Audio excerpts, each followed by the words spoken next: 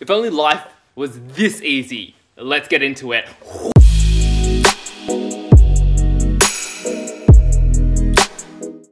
Hey beautiful people, it's Mizko here, and it's been a while since we've had a conversation, so let me know in the comments below, how are you feeling today? Now I have been hammering Figma tutorials, design tutorials, UI tutorials, UX tutorials for all of you guys, but today we are taking a break away from Figma, and I want to share with you a story about how I lost $125,000 in business as a designer. Now, there are two reasons why I want to share this story with you.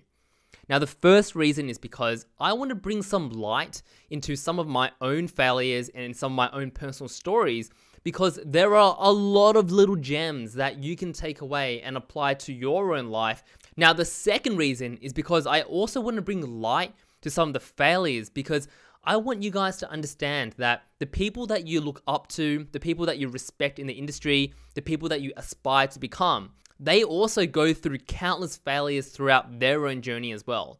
I know for a fact that the media always put successes in the spotlight, and it gives you guys a very twisted perspective of what reality really is like. So let's go ahead and rewind back to 2018. Now back in 2018, I was running Mizko Media. We had 8 full-time employees. The previous financial year, we had just hit over $800,000 in revenue. And the upcoming financial year, we were on track to hitting 1.2 mil in revenue. And that was when I decided to allocate some of the capital that we had generated into a new business venture. That was when I got in touch with my very good friend, V. He was running his very own dev firm in Sydney, Australia as well. Now, we were both generating over 7 figures a year, and we felt a little itch of wanting to start something new. And he had an ambitious goal of disrupting the recruitment industry. As a software developer himself and as a founder, he knew how difficult it was to try to hire a great developer. So that was when we decided to join forces, and we both invested $125,000 each to form a small team with our existing employees to start pushing and building a new product for the recruitment industry. Now, when we brought our team together, we had everything that we needed. We had designers that had strategized and designed products for millions. We also had software engineers that were lead developers at Nokia. We had everything that we needed, but the one thing that we overlooked was a clear go-to-market strategy. Now, as product enthusiasts, when you have developers and designers working together, we were so focused on trying to build the most beautiful, delightful, and seamless experience for a hiring platform. And to be honest, I honestly believe that we did. We had a great product. Now, the one thing that we overlooked was our go-to-market strategy, which meant sales. And we also overlooked the fact that we should be validating our product early on, so at least we knew we were moving in the right direction. Now, it took us a couple of months to get through a soft launch, and it took us nearly 8 months to finally get ourselves out there and get transactions and engagements through our very own platform. Now, at the same time, I don't want to demise the fact that we did generate a lot of hype, a lot of chatter, and a lot of interest from companies, but that does not pay the bills. And at around 9 to 10 months in, reality finally sunk in. Cash was low and the risk was extremely high. And that was when we had to make that final decision, that extremely tough call to finally pull the plug. Now, it was a very tough decision to make. We loved our team, we had a great dynamic, and we had worked so hard, so endlessly on this product, on this vision, and it was sad for us to have to let it all go. Now, what can we learn from this entire experience as a designer? If you are a designer and you are looking to deliver immense value to your clients or to a company or organization, you need to remember that there are so many moving parts when it comes to building a successful product. It's not just about the beautiful UI, and it's not just about the delightful transitions, and it's not just about the pixel perfection. That is all important, but there is so much more that comes into play to build something successful.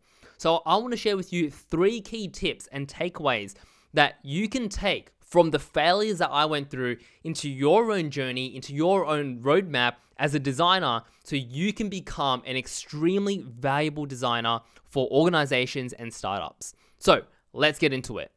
Now, the very first point is urgency to get a product into the market. Now, 100%, I'm a designer. I understand how important it is to get things pixel perfect, looking beautiful, and looking great. But at the same time, you also need to balance that with speed to market. You always need to make sure that you don't compromise a timeline because you are so pedantic about minor details that really only designers might look out for when the general audience, the general user, probably aren't even focused on those specific details. In the end, something in the market is better than nothing. You always need to try get things out to the market as quick as you can, because ultimately, that feedback that you receive is validation on what strategic step you should be making next. Now, the second tip for you guys is to focus not just on retention, but also on acquisition. It is so important for product and UX designers to be thinking about the features inside the product, but also be thinking about how are people going to discover this product as well. If you are a designer and you are helping your client not only build features inside, but you're also helping them actively think about ways and strategies to bring customers into the product as well, once again, that is a competitive advantage, and that helps you build a growth mindset as a designer. Now, businesses ultimately want to grow, get more customers using their features.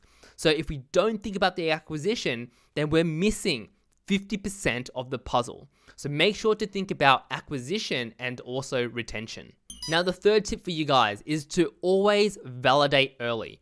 Whether you are consulting for a startup or you're actually working in-house as a designer, if you are given a major task to work on, your goal is not only to just execute on this project, but actively think about how can we break this major piece of work down into more manageable pieces so we can actually get something out to market quicker, so we can validate our hypothesis and some of our learnings as well. Remember, you don't want to be working on a project behind a screen for over 4 weeks. You want to aim to push something out to customers so you can get early feedback, real feedback from real customers, so then you can iterate, improve it, and make very strategic decisions moving forward.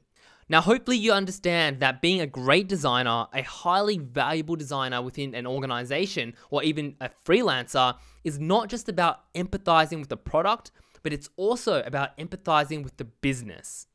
Now, if you want to learn more about my very own personal stories, feel free to check the link in the description and join my newsletter where I share a lot of behind the scenes on some of the ventures, the businesses that I've been working on over the years.